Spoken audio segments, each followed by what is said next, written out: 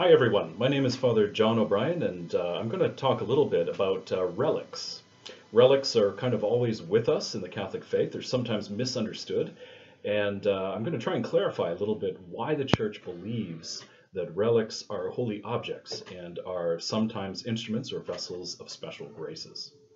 So a couple of years ago, I found myself invited to do a cross-country tour of my home country, which is Canada, with a very large relic. It was the arm, which is basically preserved. It's about 465 years old, belonging to St. Francis Xavier, the great missionary, patron of missions for the whole Catholic Church.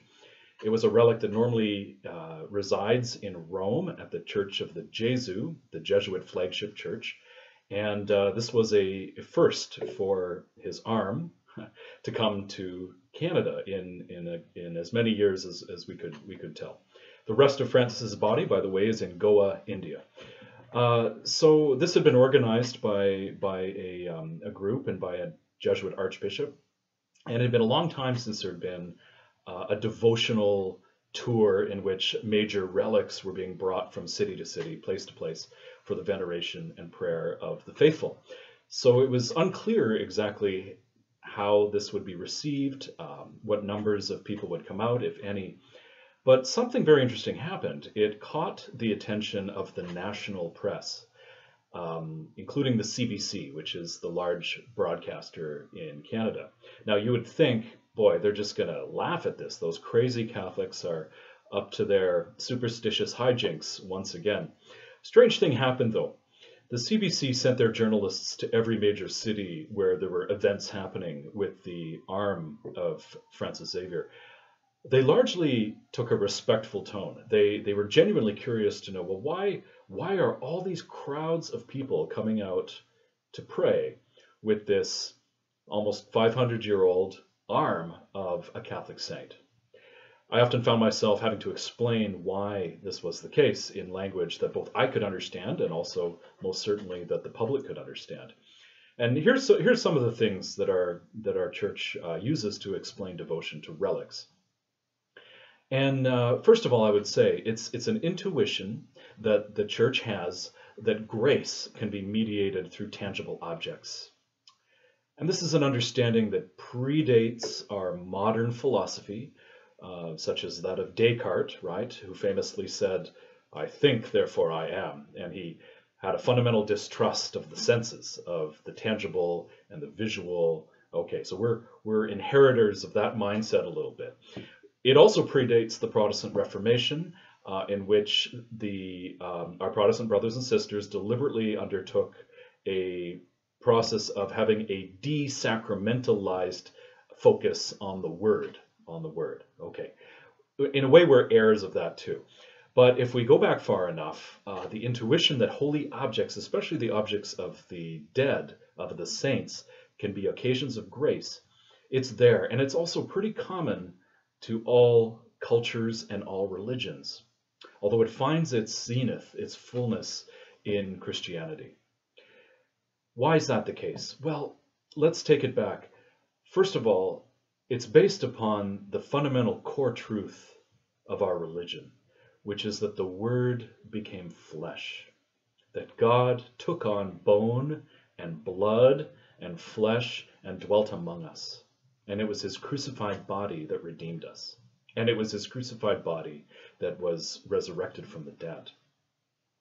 So our whole sacramental system is premised or based upon an incarnational outlook. Based upon that central fact.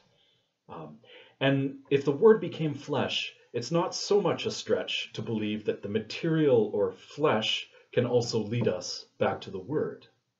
Okay? Think of what Jesus does in his own ministry, how he uses spit, his own saliva, which he creates mud with, and rubs it on the eyes of the blind man.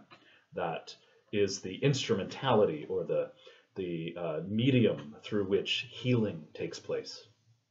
Or think about the woman with the hemorrhage, right, who has never been able to be healed through conventional means.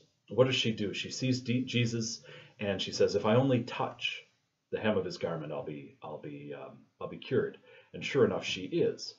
When she touches the hem of his garment, Jesus himself feels power go out of him. And he stops and turns and says, "Who touched me?" There's an objective transference of grace, in these cases of healing grace, to God's people. This whole understanding of the sacramentality and the holiness of objects would have been familiar to our Jewish ancestors in the faith.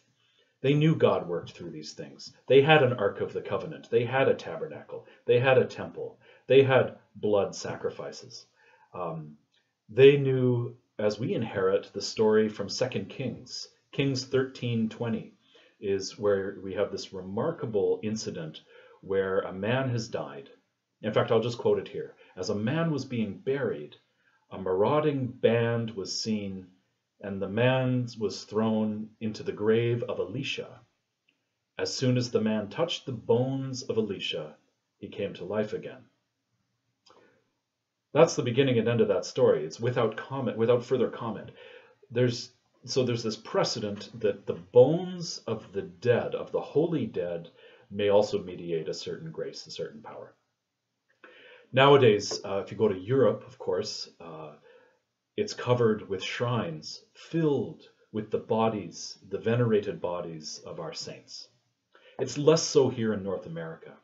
And yet, even in our own day and age, we know deep down, somehow we Catholics have retained this intuition that bones, or particles even, pieces of the bones, are holy and can be occasions of great blessing. Even our shrine here in Canada, in Midland, Ontario, is centered around the veneration of the bones of one of the greatest saints of the Western Hemisphere, perhaps also of one of the greatest martyrs of church history, Jean de Brebeuf, and the martyrs of North America. His skull, and some of the other bones of him and Gabriel Lallemant and Charles Garnier, 3 of the Jesuit martyrs, are retained there and venerated by over 100,000 pilgrims every year. So we're not without our precedents here in North America as well. Well, my friends, I was surprised by the end of my pilgrimage with the arm of Francis Xavier 2 years ago to find that tens of thousands of Canadian Catholics came out in all of our major cities, from Toronto, Ottawa, Winnipeg, through the prairies, Vancouver. Basically, everywhere it went, it overwhelmed the expectations of the local organizers. And I witnessed countless healings, countless conversions, and countless vocations as well emerge from this encounter with nothing more than an arm. It was an arm that had baptized, they say, over 100,000 people in India. And it was not an object of worship in itself, but merely an occasion of encounter with a piece of a saint that was a reminder of us that when we put our faith in God, miracles can happen. St. Ignatius of Loyola encourages us to venerate relics. It's right in his own writings. And why does he do that? Well, it's mainly because we need to be reminded that the whole communion of saints is active. We're all in this together, the saints of heaven and the saints on earth. And the saints in heaven, those who have gone before us, are not spending their heaven idly, but are spending it actively doing good on earth.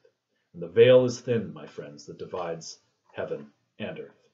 So the saints are with us, and therefore our holy objects are at our disposal through the generosity of God to assist us on the way to salvation. God bless you. Angels and saints of the Lord, pray for us.